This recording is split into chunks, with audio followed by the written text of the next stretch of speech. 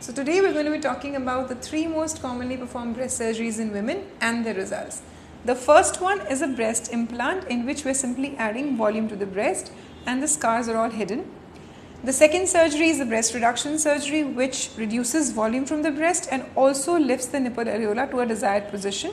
So here you can see that the volume has been significantly reduced. Also the nipple areola, which was very low down, has been brought up.